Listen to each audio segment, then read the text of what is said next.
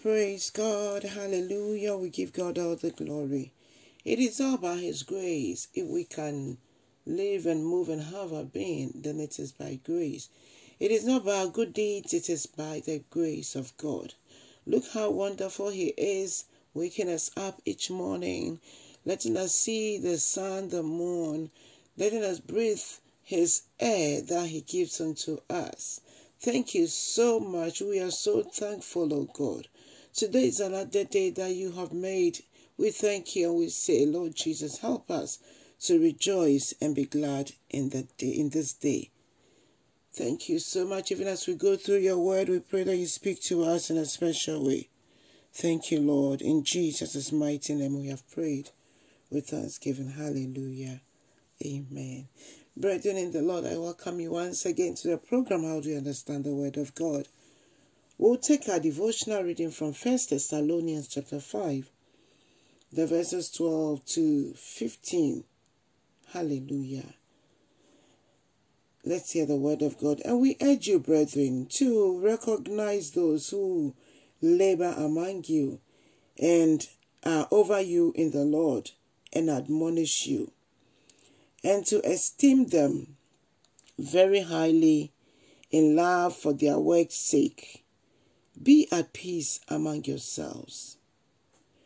Now we exhort you, brethren, warn those who are unruly, comfort the faint-hearted, uphold the weak, be patient with all.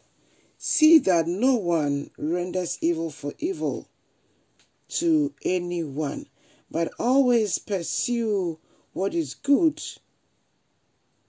both for yourselves and for all. There are so many things written from verse 16, talking about prayer and how we should rejoice in the Lord, then how we should not quench the spirit. These are all counseling or counsels that will really help us Christians to grow in the Lord. They are practical things that Paul was urging the people in Thessalonica. Today, we are not in Thessalonica. We are spread all over the world.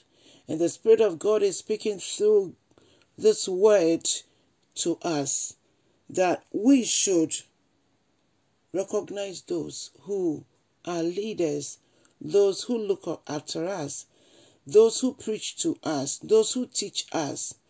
Do you actually pray for your leader? Do you pray for your pastor? Do you pray for the leaders of the church? We do not pray for them, but we tend to criticize them. Today, the word of God is drawing attention to it that we have not done enough. We need to pray for them because they are also humans as we are. Let's have time for them, not only giving them gifts or giving them anything, but prayer is the most important thing to do for your leader. And the Bible says that we should esteem them very highly in love and for their work's sake. It says that we should have peace among ourselves. Today in the house of God, we see so many things going on, fightings here and there, quarreling here and there. No, this does not show that the Spirit of God is living within us. Let us surrender our lives unto Him totally. Yes, He does not need half and half. Jesus needs us fully. He needs our all. He needs our all so He can use us to glorify His wonderful name. It says that we should be patient with everybody and that we should warn the unruly, but we should comfort those who are faint-hearted. We need to help each other stand on our feet. We need to pursue what is good for ourselves and for others. We need not pay evil for evil. We serve a God who forgives. He has forgiven us through His mercy. He has saved us through His grace. That is why we are still alive. Therefore, we also need to forgive others the wrongs they do to us.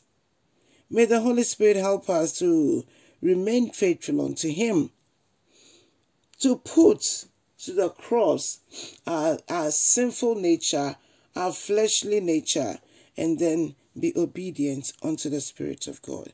Spirit of God, we need you to help us to be obedient unto you, O God, unto you, unto our leaders, and unto everyone we come across. Thank you so much in the mighty name of Jesus. Brethren, let's share the word and be a blessing to others.